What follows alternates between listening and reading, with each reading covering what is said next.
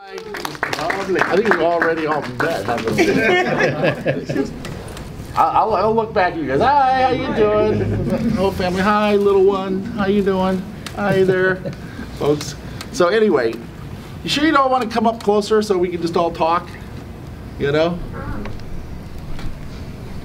This way, keep it informal. You know? I can whisper.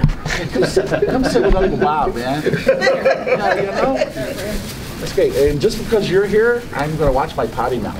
Okay? She's heard worse. So I know, but I'm going to say, if you're here, you will stop me from saying really horrible things. Okay? You'll make me behave. You know, and I appreciate that. So, Eddie, why are we here?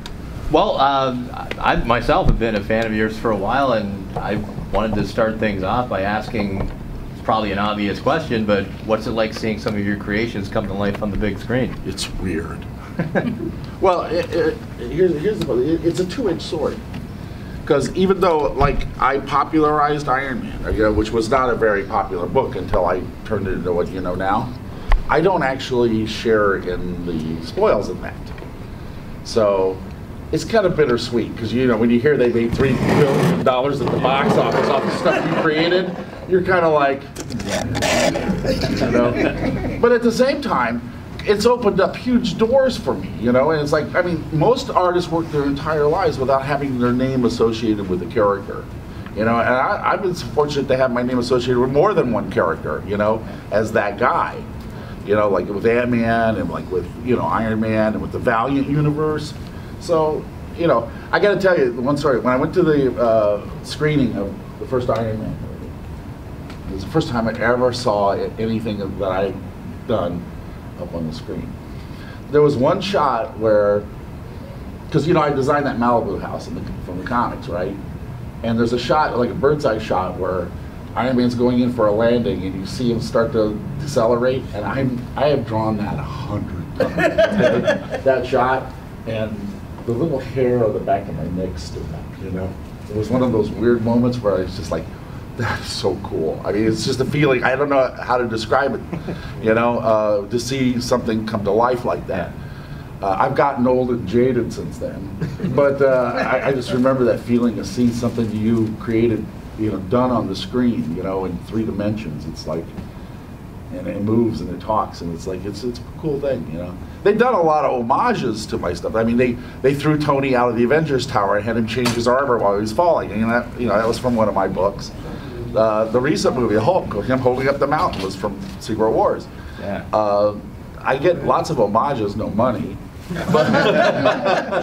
but and you know, I get my credits. Usually, you'll see my credit in the movies. It's right between the guys who drive the trucks and the caterers. You know, but Bloodshot will be a little different because I just, you know, we finished shooting Bloodshot in October in South Africa. That's the one based on the Valiant character I created, right?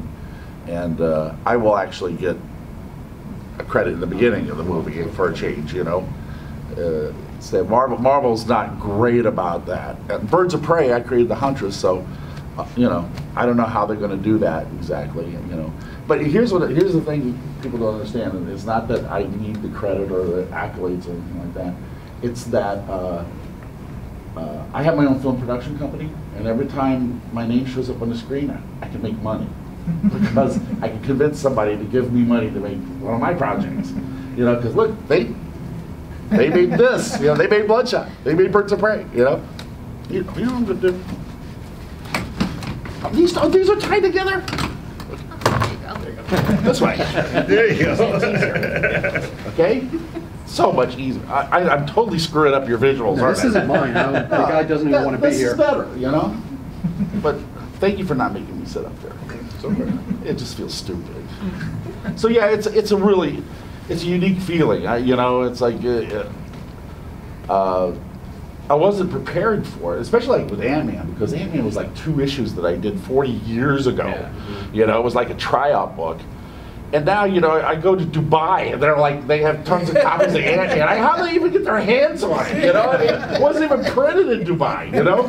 And I mean, it's like the thing that Scott Lang is an international phenomenon. Yeah. You could knock me over with a feather. There was no way in the world you could ever predict that. Yeah. You know, so it's my life is weird. Cool weird, but weird, you know? Oh, very cool. Yeah. Did you ever get to talk to Robert Downey Jr. or Paul Rudd about their performances? Oh yeah, no. In fact, well, I worked on the first 2 Iron Man movies. I was out there. Oh, okay. Yeah, I was on the set of Iron Man 1 and 2. And I spent a lot of time with Downey, actually. He's amazing. He really is. Of course, the whole time I'm sitting there, I'm looking at this guy. He's not a big guy, right? I'm thinking, this guy did 2 stretches of federal penitentiary. Man, how did he get out of there one piece, you know? Because, I mean, he had a really sordid, ugly past, right? And he was about 5 years sober when we started Iron Man, you know? And it was like, I would sit with him when he was having his makeup done, you know, and we'd talk. He had read everything I'd done backwards and forwards. In fact, the first day I showed up, I am scared out of my mind. I mean, I'm just ready to pee myself. I'm like, I said pee, you know. And they escort me onto the set, and there's Favreau and Downey, and they got trade paperbacks of my stuff there for me to autograph for them. You know, they went fanboy on me. Wow. You know, and that just totally threw me off. I just did not expect that. But RJ was so concerned that I approved of his performance, and I told him, I said, to be honest with you, when I first heard you were cast, I thought you were too old. Because, you know, my Tony Stark was about 35. He was supposed to be a prodigy, you know, a child genius. And so he was just getting into his prime, you know, when I created the whole rock star Tony Stark persona, right? And I said, I really thought you were too old. I said, it was the first time I saw him as Tony Stark in like one of the dailies. I mean, he just killed it. I mean, come on, let's face it. If anyone was born to play that role, it's him, right? But he was actually concerned that I approved of his, of course I would have lied anyway if I didn't. I mean, what are you gonna do, right? So, you know, crazy enough, but people don't realize this, he wasn't Marvel's first choice for the role because they couldn't get him insured because of his past history. You know, and when you're on the set, you have to, like, ask Harrison Ford. You have to insure the guy if they break a hip or something. You know that, well, no one would touch him. No Hollywood insurance company would touch Downey because of his track record, right? So Favreau put up the money out of his own pocket because he was that convinced that RJ was meant to play this role. People don't know that about Favreau, which made me. I got a lot of respect for the guy. Favreau is funny too. He's as funny as he is in the movies. Yeah. Wasn't it Tom Cruise one of the first choices for Iron Man? I know, and I would have boycotted the film. Yeah, I heard Tom Cruise was one of the first choices. Yeah, he was, and like I said, I would have boycotted the film. You know, I mean, come on, you know. So yeah, thank goodness everything worked out the way it did. You know, it was great. But it was an honor to work with him and with Kevin Feige and the entire cast and crew. They were great to me. You know. Well, I don't know if you ever saw the video when we were in San Diego for Iron Man 2. They actually physically pulled me up on stage in Hall H at San Diego, you know, which was, it was embarrassing because there's no steps. They had to literally like grab me by the arms and lift me up bodily, and I think my pants were hanging down a little bit, you know, to get me up onto the stage, you know. And but they wanted me to take a bow. You know, the whole cast, I was like, yeah, that was one of those moments, you know, you have those moments in your life, because you do a lot of this without any recognition. And that was kind of a really cool moment until they made me get off the stage. And then they all left through the back door on the stage. I'm sitting down in the front row, and 7,000 people bum rush me. And I'm about to be trampled. I'm literally like, because like for the first time I got identified, right? Because people have heard my name, but they don't know my face or anything like that, right? And so they just told 7,000 people, Dad, this is the guy, right? And they all just started coming at me like this, and I'm screaming like a little girl, you know? And 4 big bully boys picked me up bodily like this and carried me over their heads out of the place, so I wouldn't be trampled to death. It is an experience, let me tell you. Imagine. Now, speaking of your Iron Man run, probably one of the most well-known stories was Demon in a Bottle. Mm-hmm. Just curious, when you guys first took it to Marvel, what they thought of that. You know, people always think that's controversial, that we, the first comic ever actually talk seriously about alcohol and have a character who has, you know, a chemical addiction or something like that. I always say comics are a mirror. We're not really that creative. What we really do is reflect what's ever going on in the real world. And at that particular time, the Betty Ford Clinic had just opened up, and people were talking about addiction openly for the first time. And my thrust of creating this new world for Tony Stark was to create this industrial empire, and in the world of industrial espionage and intrigue, and you know, corporate machinations and all that sort of thing. And the heart problem that he had through the years, I used to hate it when I was a kid. One of the reasons I wanted to do Iron Man is because I hated it so much when I was a kid. It was really just an awful book. Because he would be fighting Ultimo, and he, like on page 20, the last page, he's just about to win, and he goes, ah! He'd keel over and die. Right? You know, he'd run out of juice and have a heart attack. And I really don't know anyone who's had 50 heart attacks and lived other than Dick Cheney. You know? and so it's kind of like, but even by the 70s, when I took the book over and started renovating it, heart transplants were commonplace. You know, and it seemed this guy's a genius who could build this suit and do all this stuff. He couldn't fix, you know, a couple pieces of metal in his heart. You know? And it seemed to me that I needed to, because I was kind of following the Arthurian legends, and I always saw him as the modern King Arthur, the sort of tortured king, and Stark Industries as his kingdom, the Avengers as the Knights of the Round Table. And, you know, but that's why, one, I had to give him a friend, because I realized through the entire series he never had a friend. He decided to create a roadie, you know? And part of that, creating that world was to take the heart attack thing away and create something that would always be there, the sword of Damocles, this thing that he struggles with, the internal demons, because all great stories come from internal conflict, not external. And as all you know who are fans of the movies or the comics, Tony is a highly conflicted character, you know, but that's what makes him interesting. We know that he's good, but you know, he really walks a gray line a lot of times, but he's also not somebody who's interested in fighting crime, you know? Let's face it, if you get bitten by a radioactive water buffalo, are you going to turn into Buffalo Girl and go fight crime? Is that what turns you on? Is that the first thing you do with your buffalo powers? No, exactly. None of us would. And that's kind of was my feeling about it. You know, it's like, this is his world, and he protects that. And they followed that in the movies too. I mean, Cap is always arguing with him. You only protect what's yours. Well, yeah, don't we all? You know. Because I didn't want to be Iron Man when I was a kid. I wanted to be Tony Stark. I thought that was a more reasonable role model, you know, to achieve, you know, is because, you know, they have all the girls and all the toys and all the money. It seemed like that's a more achievable goal than putting a tin suit on and flying around. I'm losing you, aren't I? And you're the one I want to impress the most. It's the next generation that I need. I'm not getting any younger. So yeah, that's all they told us was, when we approached the editor about it, was do it right. That's all they said. Okay. You know?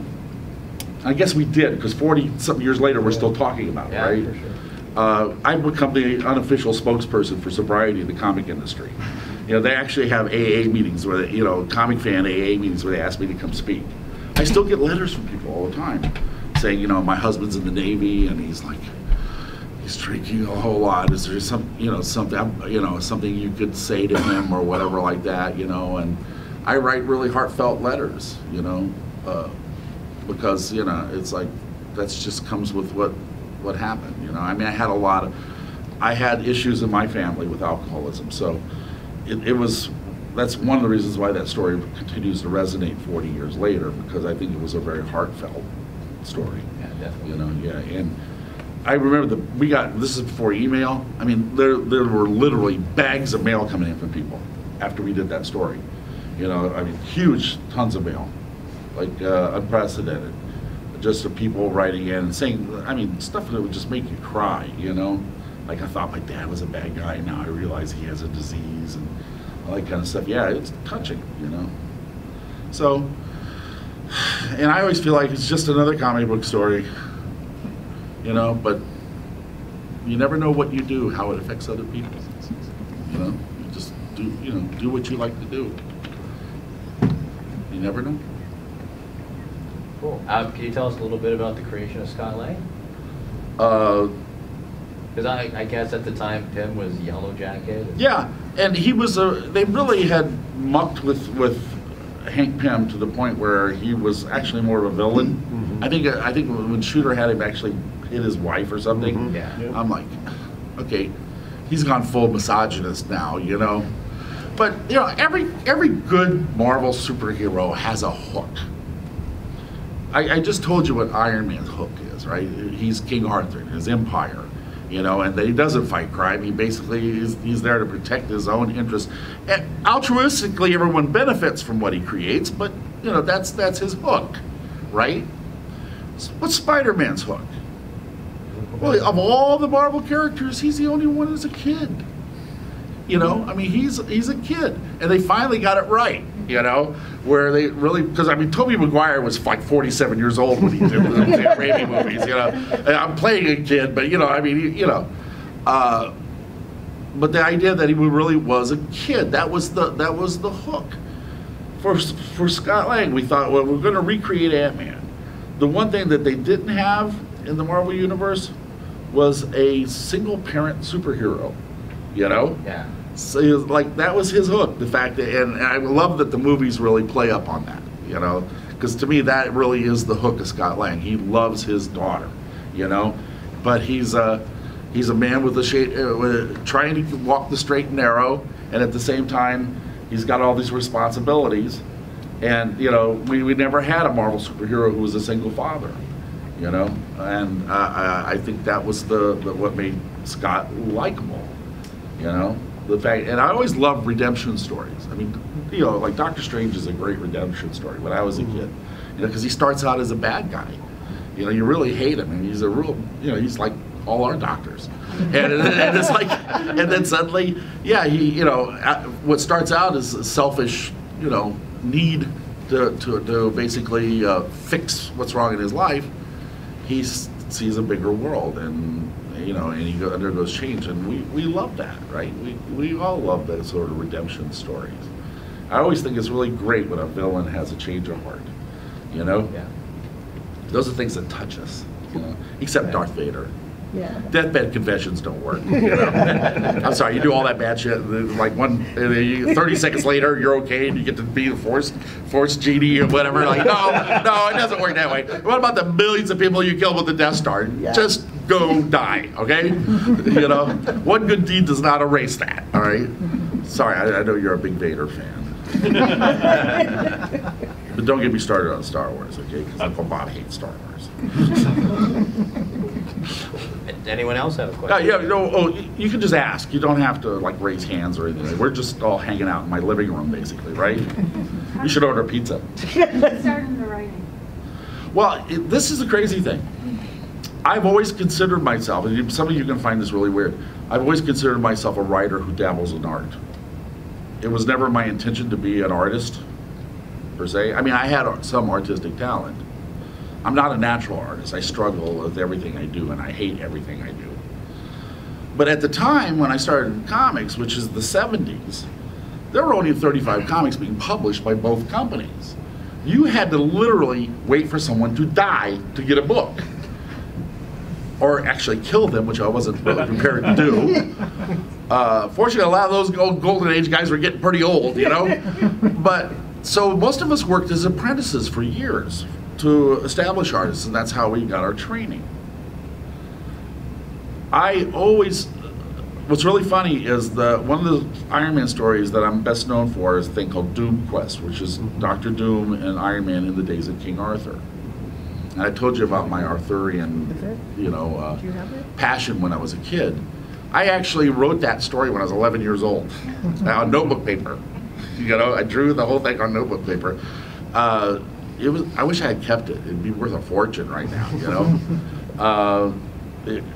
But it was the story I came up with way back then. And then one day when David and I were co-planning the book, I just happened to mention it. And he was, I love that. So don't ever throw any of your ideas away either. You know, something I came up with 11 years old turned out to be like a classic Iron Man story now. You know, so just goes to show you. But for the first time I started working professionally, I got involved with the writers in terms of plotting. You'll find very few books where I just did the art, because to me, the story is everything. You know, the story is everything. All my mentors always said that we are all slaves to the story. That's the axiom they used. Every aspect, letterer, colorist, penciler, inker, everyone should be a slave to the story. And I believe that. So, like I said, you go back, way back in my career, you know, you'll see that I'm involved with the plots and stories from almost the very beginning. Because most guys wrote at least 2 books a month.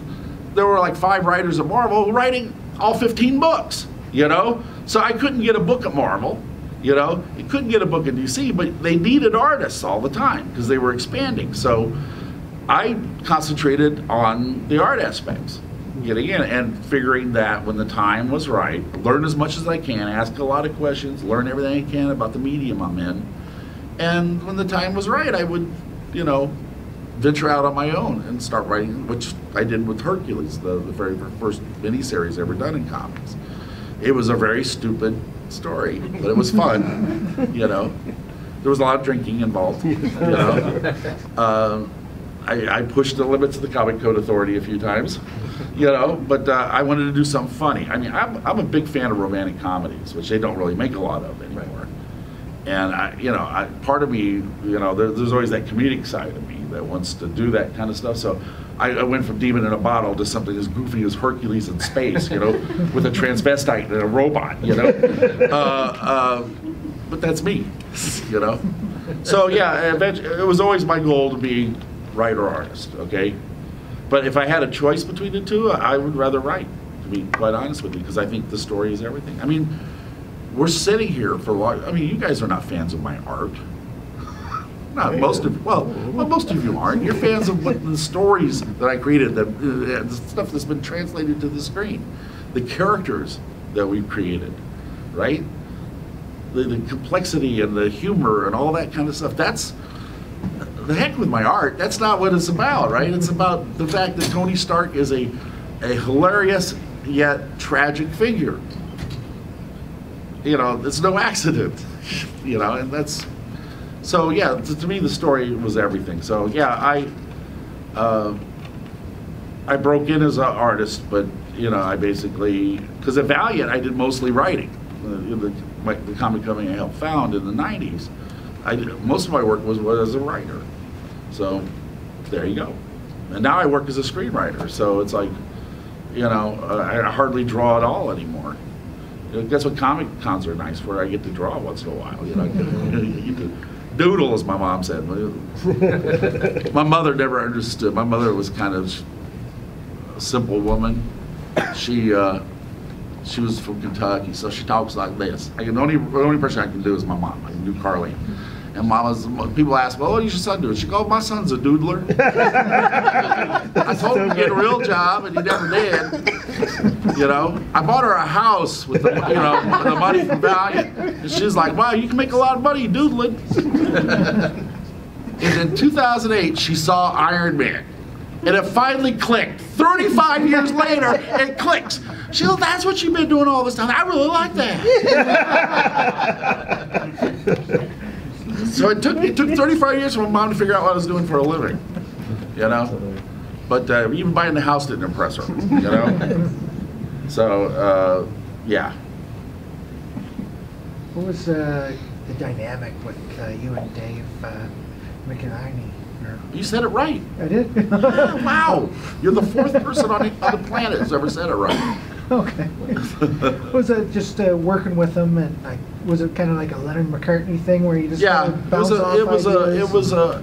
I mean, obviously the visuals were me, you know, all the toys were me, But Dave and I, yeah, it was like a jam session. We would sit down. We would do it one way. We would have an annual meeting where we would plot out the next year, much like a television series. We were like showrunners. We would figure out where we're going in 12 issues and have a macro story where we're heading, like Demon in a Bottle or Armor Wars or something like that. And then then month to month, we would sit down and we would plot out the individual stories and how it pushed us toward that macro story that we're heading toward. You know, so, and that's how we kind of worked for the most part. He left the visuals to me and the designs and all that kind of stuff, you know, and he basically, but we did, because we would act stuff out. So a lot of the dialogue was both of us too, because, you know, it's like, you know, I would play Tony, he would play everybody else, because I have a smart mouth. You haven't figured that out by now, you know? And we would just kind of act it out. You know, it would be one night. We lived in proximity to each other, so, you know, it worked out well that way. And like I said, Dave was a great teacher for me. You know, that's how you basically learn how to translate what I did into comics, you know, go out on my own as a writer. You know, that's why I finally left Iron Man and went out and did Herc, you know. Who's texting me? Oh, okay. I got my options for dinner. You just said you were going to do pizza with us. I mean, it'll spoil my dinner now. You know, we could just make a video and just people can shout out names of restaurants you think we should go to. I don't really care. Okay, never mind. I was hoping it was somebody really funny that we could just put on camera. I've done that before. I had a girlfriend call me when I was on stage once, and I went ahead and took the call and put on FaceTime. I said, "Say hi to everyone, honey." George Perez got a call from his wife yesterday, and Yeah. he got on the panel. He's like, "I'm in the panel." It happens. I can't talk. There's been a couple times we actually called somebody, you know. We crank called one of my friends, you know. Oh, yeah. We won't do that. So did I answer your question? Oh, yeah, thank you. Good, great. Is there any superhero that you'd like to write or draw for that you haven't done yet? There were two. They're both DC characters, actually. Well, I don't work in comics anymore. First of all, people, you know that I haven't done a comic in 12 years, other than some covers once in a while. I do covers for Valiant because I helped found the company. I still feel like I'm kind of responsible for their behavior to some degree. But the first comic I ever read, how old are you? 8. Yeah, I was 4 years old. All right. The first comic I ever read was something called Challengers of the Unknown. Oh, yeah. And it was about 4 guys who, their plane crashed. They didn't know each other. They were on a commercial plane, they crashed, but they were the only 4 guys who survived. And they were all, just happened to be, all very adventurous types, okay? You know, one was a professional scuba diver, and one was a professional boxer, and another one I think was a professional needlepoint guy or whatever, you know. No, but the idea was their watches all stopped at the moment they crashed. So this became like their symbol, the hourglass, you know. It's like, because they felt from this moment on they were living on borrowed time. And so they decided to become Indiana Jones, like a team of Indiana Joneses, and go out and solve all the great mysteries of the world and take incredible chances and all this kind of stuff, which also my love for non-powered characters came from that, you know. But I was 4 years old and I bugged my sister Sue. I said, I could tell what was happening because this was Jack Kirby and Wally Wood doing this, okay, 2 of the greatest storytellers of all time. And I could tell from looking at the pictures what the story was. But I was so intrigued to know what was going on in the balloons that I asked my sister to teach me how to read from it. So to the point where by the time I started school, I was reading proficiently, because as you know, the vocabulary in comics is a little higher than a lot of Dick and Jane, right? So they skipped me a grade, which I thought was really great. I mean, but the graduating high school at 17 sucks, okay? Or just like, because you're not old enough to do anything yet. So that part was bad. But yeah, but that put the hook in me. From that point, you know, the power of the medium had its hook in me. And I decided that I didn't have an astronaut or fireman or policeman's phase. I wanted to tell stories, you know, pictures and words, you know. that was my life. You know, it's been that way ever since. So, you know, it could be like I'm fixated too. I don't know. You know, I mean, I could have been a great astronaut. I don't know. I'm not afraid of heights or anything. You know, but yeah. So I wanted to do Challenges of the Unknown. I actually went to DC a couple times and pitched a revamp of the Challenges, a more modern version, and they turned me down. All right. And then they have a character called Adam Strange that I used to read as a kid. Okay, Adam Strange was okay. This is, you gotta remember, it's the '60s. Okay, but he had a really cool suit with the like fin on it, you know, and he had a Scrooge gun and all this stuff, and he had jetpack and all this stuff. Now he was an archaeology guy who got hit by a teleportation beam that sent him to another galaxy, where he would be there for like 3 days. And he has this girlfriend who's like really, really hot, but he never gets to kiss her or touch her or anything because he always fades, the beam wears off and he goes back to Earth. But he has to fight giant tennis shoes and vacuum cleaners and stuff like this, you know, until the beam wears off, and then he comes back to Earth and he has to wait like 28 days or something. I always wondered if there was some sort of significance to that. You know, it was like some sort of cosmic menstrual cycle or something. You know. But as a kid, you know, you grow up, you read it as a kid, you thought it was so cool, right? He'd go up there and he'd fight the giant vacuum cleaners and all that kind of stuff, and then boom, he'd go back to Earth and he would just go back to being a college professor. And I always look at the other side of it. You got a college professor who says he every 28 days he zaps to another galaxy and fights giant vacuum cleaners, okay? Not only that, because of the rotation of the Earth, he has to be somewhere at the specific site to meet where the beam's gonna hit. So he has to put on his suit and go stand in the middle of the Macy's Thanksgiving Day Parade, waiting for, and I just said, I wanted to do something like I did with Hercules. I wanted to do something that was a comedy based on this really silly thing. As an adult, that I mean, as a little kid, I thought it was cool. As an adult, I look at it as totally silly, and I thought it would make a great comedy to do. Adam Strange, perfect name for a guy who behaves oddly. I was actually going to have the college have him locked up at one point for being like insane, you know? Because there's no way to prove that he goes to Iran and fights giant vacuum cleaners, you know? I always wondered how he had the money to get around the world. Yeah, well, if he's a tenured professor, you know, I'm sure, and he's an archaeologist. I mean, we know Indiana Jones got grants, but yeah, how does he BS his way and send me to a mountaintop in Peru because the Zeta beam's going to be there, right? You know, and I just thought that the other 28 days would be way more entertaining than the fighting the giant vacuum cleaner stuff, you know. And you know, if I was him, the first thing I would do was I would skip the vacuum cleaners and go right to the girlfriend, okay? Because you know, it's like he never got to consummate his great love with her ever, because they just about to kiss and he would fade away. They do that like almost every episode, you know? And as a kid, that's really frustrating, you know? A kid in the '60s, really frustrating, you know? So I wanted to do a comedy based on that, and they looked at me like I was insane. How dare you, like, violate the canon of our beloved character who fights giant vacuum cleaners and cosmic tennis shoes, you know? It's like, so I never did it. Did you ever draw any, like, your own, just like when you're at your desk one night and you're just like, oh, I'll draw a little. No, I'm more thinking about the story than drawing it. You see, as I've said, that's because the writer in me was always thinking. I actually wrote proposals for these things. I mean, when I went to pitch them, there were written proposals for Adam Strange, you know? It was called Mystery on Earth instead of Mystery in Space because everybody was wondering what's wrong with Adam, you know? Because Adam acts weird, you know? I mean, and that's, you know, that was the great thing about being an adult, remembering this stuff fondly from your childhood, just flipping the switch, you know, flipping the around, and it all seems really dumb. I mean, come on, how many things have you watched as an adult that you loved as a kid and you said, well, this is really stupid, you know? You know?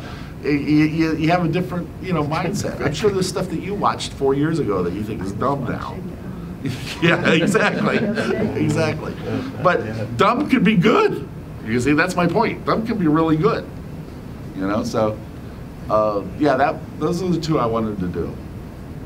That'll never happen now, but Never know. never. Well, I'm not going to do any more comics. I'm done, dude. Well, you can always send in your written proposals to someone else, a young person coming up that might get in there. What do they want? One more, and we're ordering a pizza, okay? They want to go to Boston Pizza.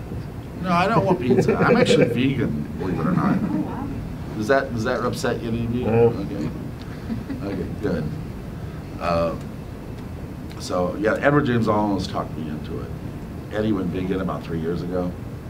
You know who Edward James Olmos is? Yes. Yeah. You know, Commander Dama? Mhm. He was my mentor in Hollywood. When I went out to work, stop! Okay. Is he still all about civil disobedience? That's what he was all about last time when he was in And Toronto panics. and we talked to him. Panics, well, yeah. Yeah. That won't connect me either, okay? I'm just gonna have to go downstairs and slap them. I never seen people worry about food so much in my life, you know? Eddie's always been a very big social activist. I mean, he's credited for ending the LA riots. You know, Is the he? famous broom in the dumpster. You ever read that about Ed? That, you know, when the LA riots were going on, that he walked down the street calling it dumpster and broom, you know, like, and it was dangerous, but he was basically trying to get a coalition of people together to come out, clean up the mess, stop the fighting. You read up on him, you find out but he's also funny guy. You know, you look at him, he's like scary, right? It's like, you know, he's Commander Adama and he's Castillo, you know, and stuff. He's actually a man of really great humor. But after I worked on the first two movies, Iron Man movies, I branched out on my own as a screenwriter, and I wrote some television for a while. In fact, the first thing I wrote was Nickelodeon. I went Nicktoons. I did Iron Man Armored Adventures. The showrunner said, "We've been stealing your stories for years. We might as well have you just come and do it yourself, right?" You know. But I hated television. Oh my God, I hate television. Well, there's too many chefs in the kitchen.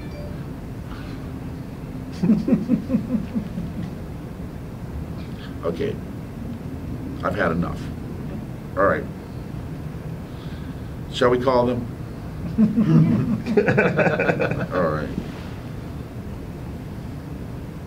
Because they're never going to let us finish our panel otherwise.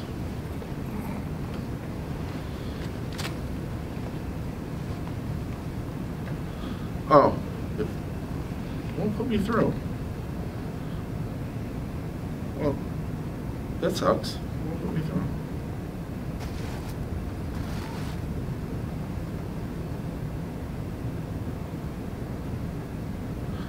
This.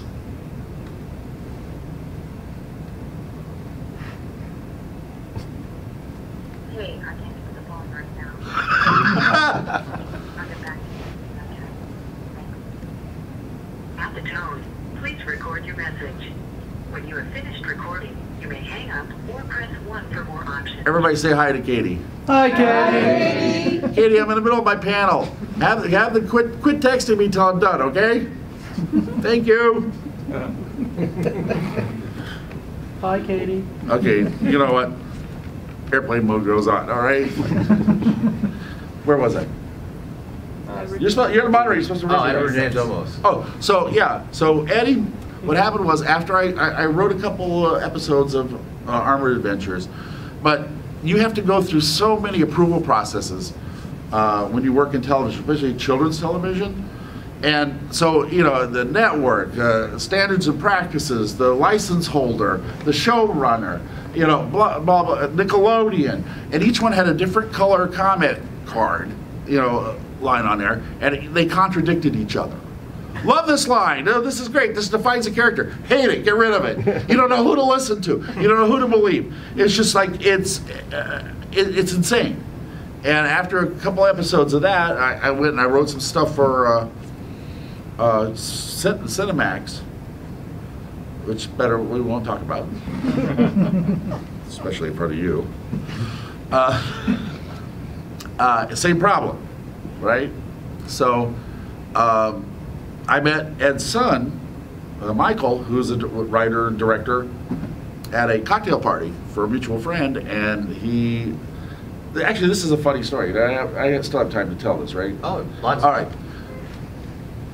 Michael Olmos, one of my best friends in the world. Michael Olmos is African American. All right.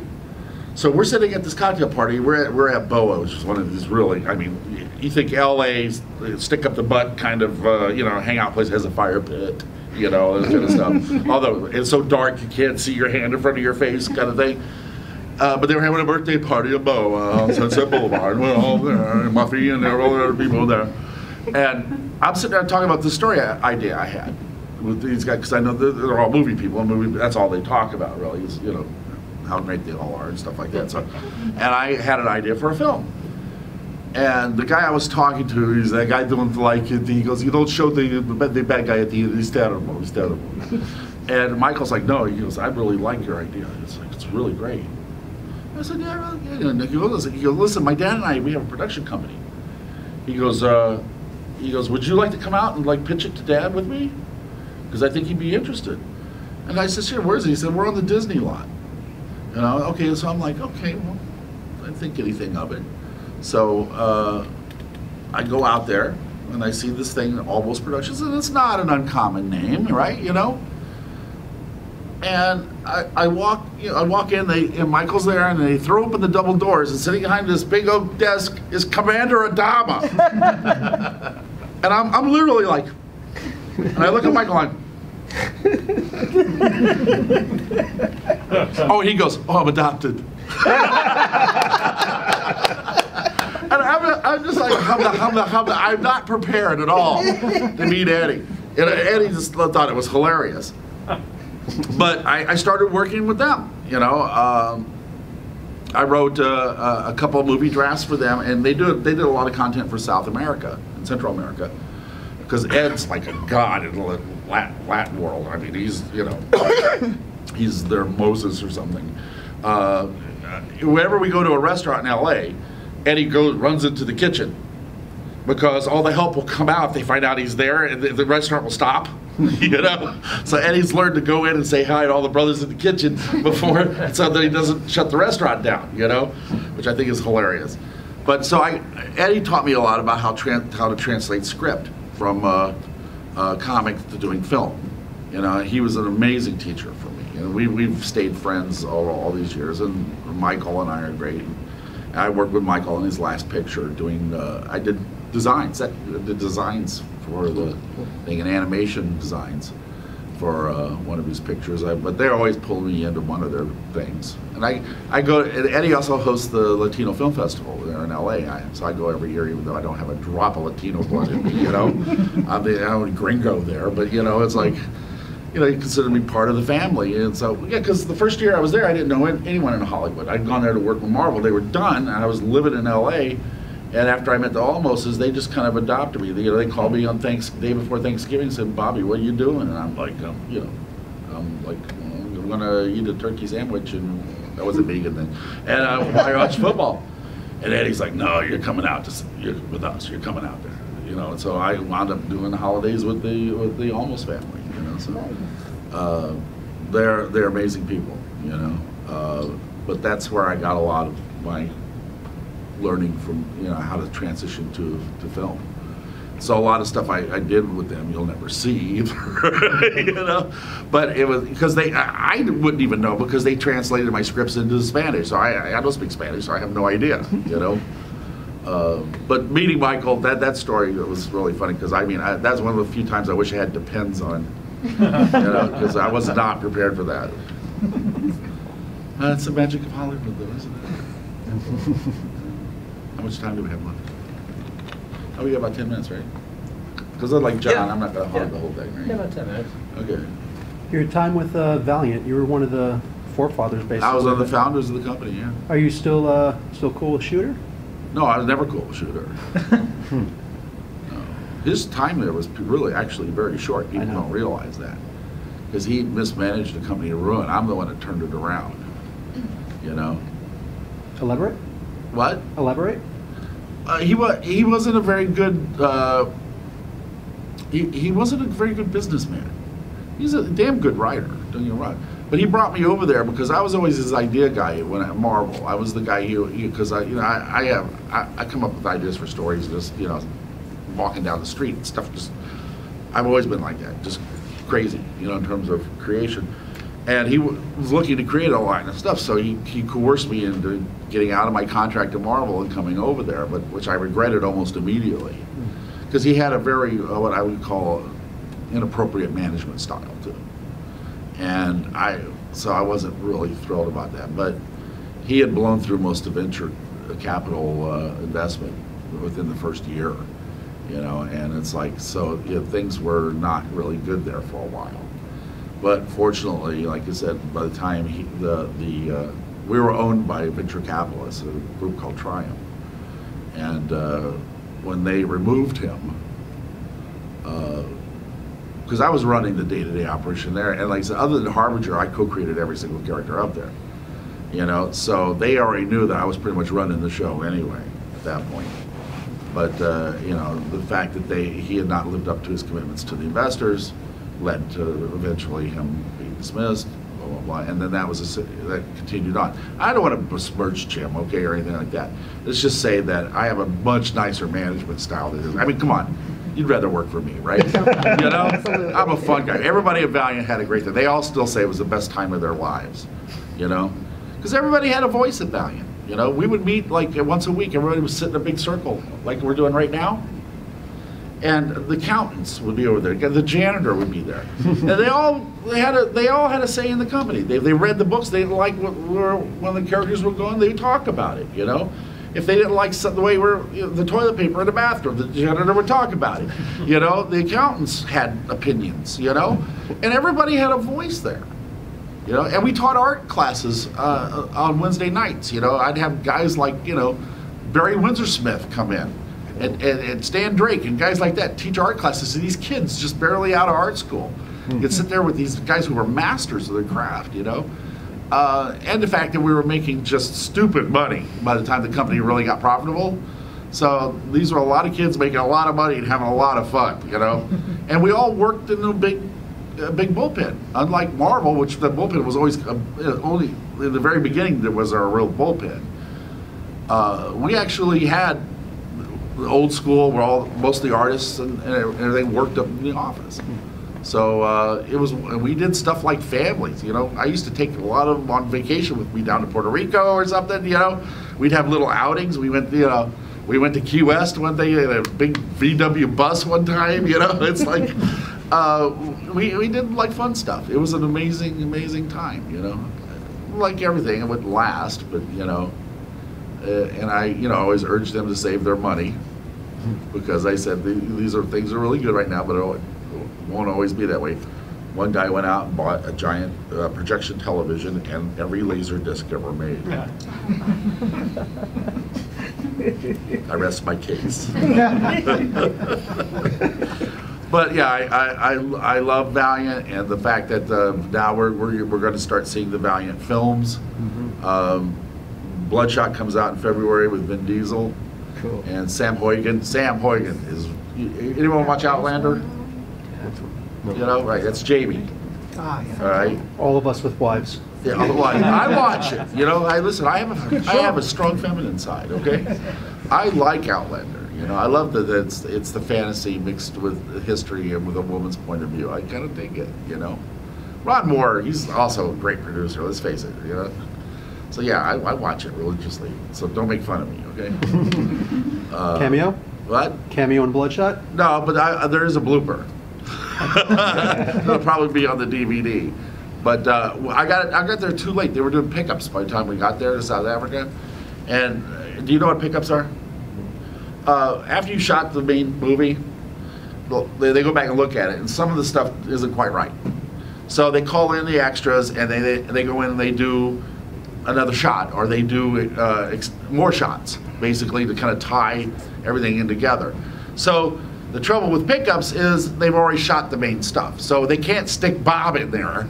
Just all bobbling around. Like, hi, I co-created Bloodshot. There was really no way to do that. But they did do a really kind of funny blooper where Kevin Van Hook and I are actually coming onto the set while they're shooting. You know, and they caught it on film. We're like, oh, we can jump back in the elevator. The elevator opens, we come out, they're shooting the movie, and we're like, ah! We turn around and run out. So it'll probably be on the DVD, you know? But it was great fun. It was great fun to be there and to see that happening, you know. And I think it's the first of a series that they're going to do. So we'll see. I don't have any input on that. I'm working on my first feature film, which will actually start. And we should talk about this before we run out of time. Go for it. the last 3 years, I've been putting together my own production company. I left Hollywood and went back to Florida to be with my family. But I also was putting together my own production company. Anybody follow me on Facebook? Not yet. Oh, the hell with you guys. Why do I post on social media all the time? Anyway, well, I was in Dubai for like a couple of weeks, a couple of months ago, and basically it was to secure final funding for me to make actually the first movie I ever wrote for Ed, which the one I was blah blah blah at BOA with, right? Because it never got made. Eddie never made the movie. He couldn't get funding for it at the time because it was a little expensive. So, like in Hollywood, after you write something or whatever, after a while it reverts back to you. So the rights have reverted back to me now. It's a movie called The Helix. So with my brothers in Dubai, and with the help of the Swedish government, we are going to make the movie The Helix. We start shooting in September, and in Sweden. But I got a great deal with the Swedish government. It gives me distribution in the EU, so it's going to open in theaters in Europe first, and that will help me sell it over here. And so all I got to do is not lose money, and everything's great, you know. But it's a terrific story. It's an adult science fiction story. I'm a science buff. You guys have probably figured that out by now from all the stuff I've done over the years. I used to read Scientific American as a kid, show you what a nerd I was, you know. You know, Stephen Hawking always said that if we ever actually are contacted by, you know, alien intelligence, it's probably the worst thing that will ever happen to us as a society, as a civilization, because everything that we believe in will crumble in the face of that. You know, there's nothing in the Bible that talks about space aliens, unless you're a Scientologist. This won't play well with Scientologists. So I really wanted to examine that in great detail. So I created sort of a microcosm, and inside this ship with these 4 people, we watch what would happen on Earth on a grand scale. So it's a psychological drama, you know. And it is. It's frightening because, you know, we're really not prepared for that. We are monsters. You know, we're the alien in Aliens. You know, we really are. We're the scary things that go into space, and that's kind of part of my thesis here. But I wanted to tell an adult story about what I believe would have actually happened to us as a civilization, faced with the inevitable truth that superior intelligence exists. So that's what the helix is. The helix actually refers to a marker they find on the outer rim of the system that is a 200-yard long golden sculpture, or a piece of art shaped as a DNA helix. And it's inert, but obviously not made by man. And then we watch everyone go batshit. Yes. And that's the thing I love about it. The artifact does nothing. It's how people react to it. You know, that's the story. You know, so that's what I'll be working on. That's why I'll be in Europe until November. Very cold part of Europe, which Florida boy does not happy about. But I hope every one of you get to see it next year when it's done. And no, we haven't cast yet. It's too early. Everybody asked me that. But yeah, so it's written, produced by me. So I'm very excited about that. Cool. Sounds great. Yeah. Yeah, it's only been 10 years in the making, right? took Stallone 7 years to get Rocky made, okay? Yeah. It won an Oscar. This will not win an Oscar. There's too many potty words in it. You know, it's like, I won't win an Oscar. I know that.